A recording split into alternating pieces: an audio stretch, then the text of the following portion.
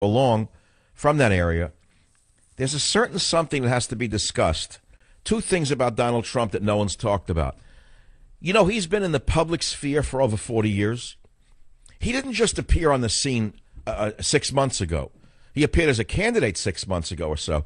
But you've known Donald Trump for what, 30 years, 40 years as a showman, as a brass showman, the art of the deal.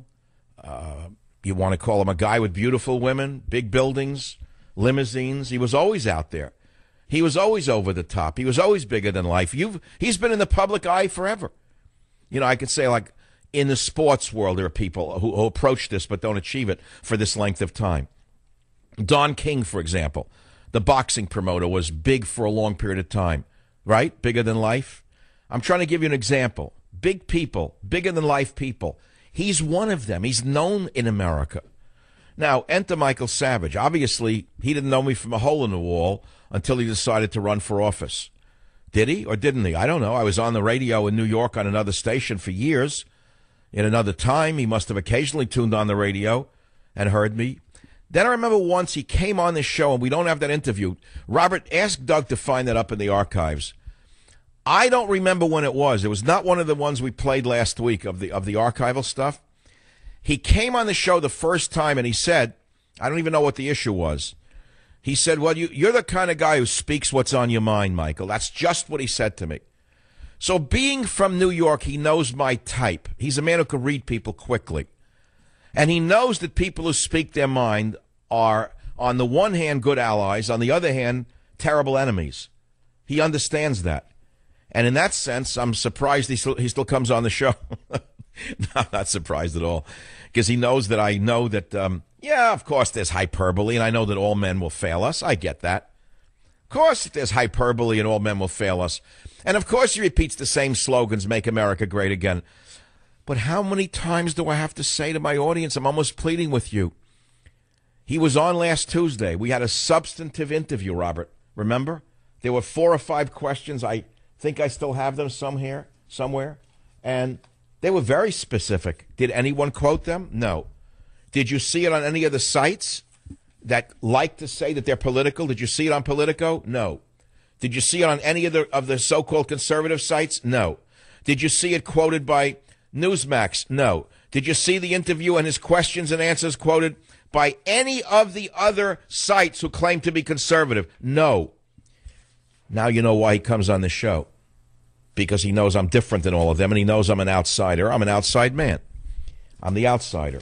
Anyway, enough said. Important that I now play something for you that needs no introduction. You're going to hear it, and you're going to compare it and contrast it with Donald Trump's reality in clip number 1. I want to ask of each of you is that you pray. That you commit today, every day from now to Election Day, to lift this country up in prayer. To spend even just 1 minute a day saying, Father God, please, continue this awakening. Continue this spirit of revival. Awaken the body of Christ that we might pull back from the abyss. Oh, Lord. We're here today, standing on the promises of 2 Chronicles 7:14. Take a walk, Johnny. Get him off the stage. Give him the hook. Who does he think he's kidding? Who does he think he's kidding? Are you kidding me? You know, anyone who has real faith doesn't have to exhibit it like that on the campaign trail. In fact, those who do it to be distrusted as far as I'm concerned. I haven't heard Donald Trump waving a Bible and swearing about the Lord's... You know, this is getting low. Cruz is getting lower than ever. And I think it's time for Cruz to cruise off into the sunset, because he went directly from Canada to Harvard and suddenly developed a Texan accent. Now he's suddenly developed an evangelical bent to his delivery. Anyone who comes knocking on my door with an overly large Bible, you know what I do? I keep the door closed. Join the Savage Nation. Call now, 855-400-SAVAGE, 855-400-7282. Savage.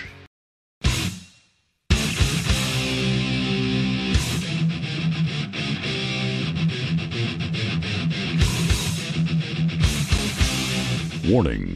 The Savage Nation contains adult language, adult content, psychological nudity. Listener discretion is advised.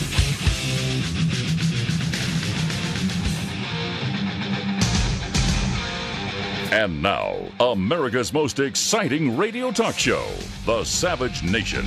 Talk radio for the thinking person, home of borders, language, culture. And here he is, Michael Savage. Just another manic Monday. Wish it was Sunday. That's my fun day. Here is the interview. If I were to summarize Donald Trump's interview appearance on my show in the last hour, and I was a newsman, Trump says campaign is as tough as building in New York City. I mean, that's a heck of a headline. That should be screamed across the country. He's working harder than I've ever seen anyone work. They're all working hard. God bless them all. I couldn't do it. How many years have I said to you I'm not made for politics? This campaign has proven that to me in a magnitude I can't even describe to you. If ever I ever even entertained it, which I haven't in 10 years. In the beginning, in radio, you get the initial popularity, and you think that you're bigger than you are. And everyone in radio in the beginning has the adulation, which they never had. They suddenly think they're going to run for office. Well, I got over that about 1996. The thing is, I'm just not made for it.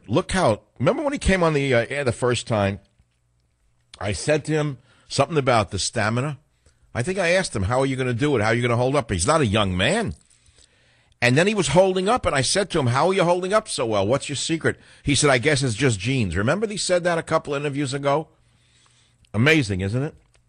Well, look, I'm on his side, and he's the first candidate I've ever backed, I think, in my entire... I don't know if that's 100% true. There may have been one or two here along the way that I may have backed. I generally don't.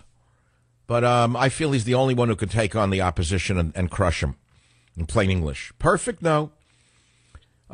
Socially liberal in some areas? Yes. We're going to say to you he isn't? Of course he is. He doesn't pass the litmus test. I get it. The great litmus test that's enabled you to lose every election in your whole life.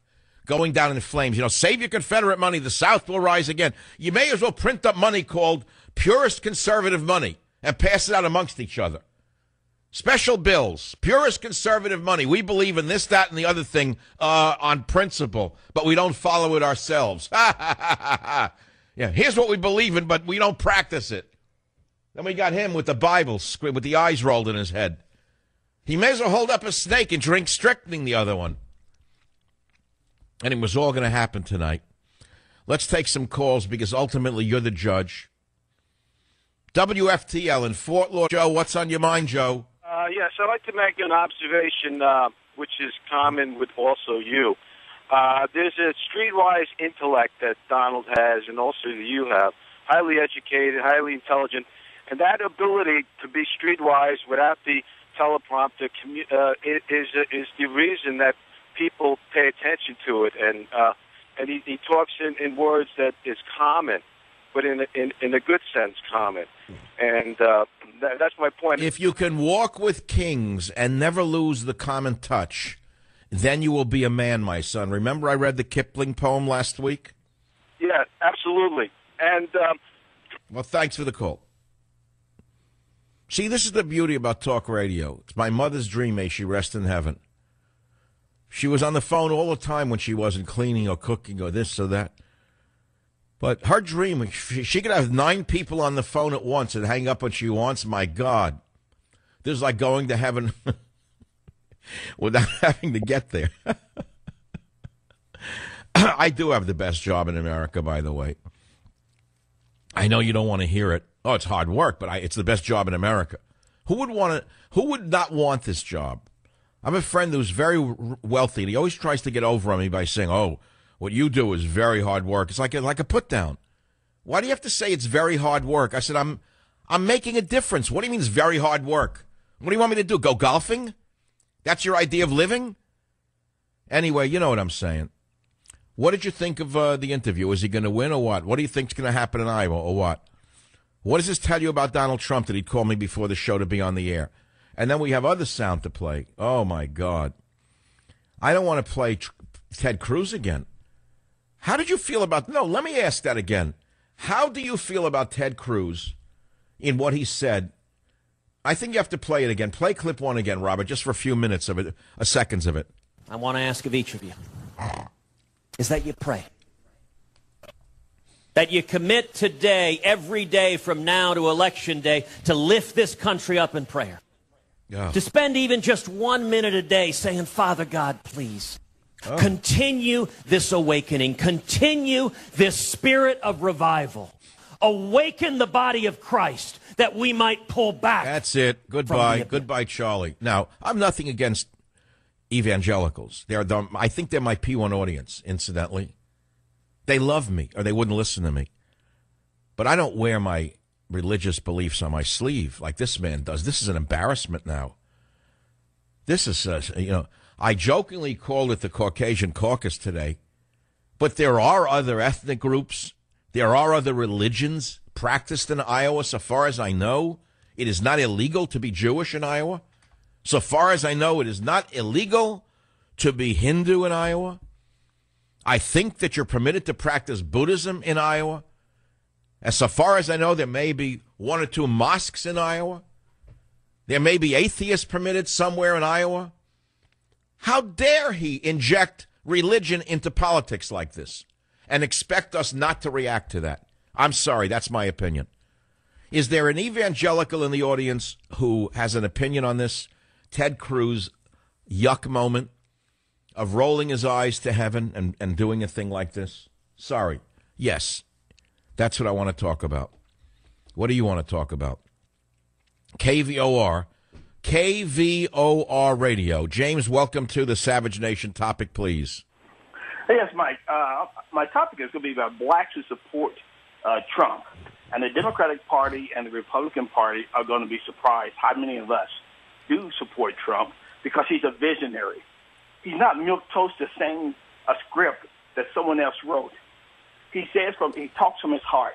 And that's what we want. We want a leader. James, would you consider yourself to be a middle class, socioeconomically? Yes, but I have to. All right. So you're not a poor guy. I mean, you worked your way up. You have a decent income, right? You have a decent life and a decent income, correct? I started out in a family of 16 in about a 1,200 square foot house. I grew up dirt poor. Did you say 16 or 6? My mother and father, counting them, it was 16. It was 17 and one died. Oh, you mean you grew up in such a house? That's not where you are today. No. I grew up in a family of 16, extremely poor, out of Kentucky, as a black family. And today, are you a married man with your own family, or are you single? Married man with my own family. I have a master's in physics, space systems engineering, and I have a doctorate in management. And people say you can't do it because Wait, Jay, did you say a doctorate in what? I have a doctorate in management and a master's in physics. Well, God bless you, man. You're a highly educated man, and that leads me to the next. It begs a question. You're a highly educated man. You're not typical of, let us say, the demographic that you allegedly represent. None of us represent our demographic, but and I know that education level generally is associated with independent thinking and the ability to reason. This is not true for most people of any race. That is correct. You're absolutely correct. So having said that, and I know what's going to happen amongst the others in all races. They're not going to even listen to what the candidates are saying. They're going to hear what they're supposed to think and go that way. And I'm afraid they're still going to vote for Hillary. That is correct. You're absolutely right. I have liberal black friends who are going to go with whoever the Democrat is without ever listening to anything. They will not even debate the issue. They will just push that button in blind stupidity.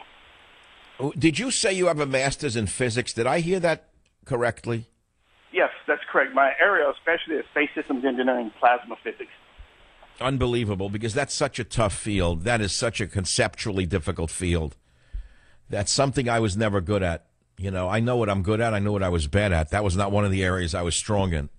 How did you find out in a family of poor black people that you had an ability in this area? How'd you figure that? How'd that come up? That's a very interesting question. I'm going to tell you what turned my light on. My mother didn't get her GED until she was in her 70s.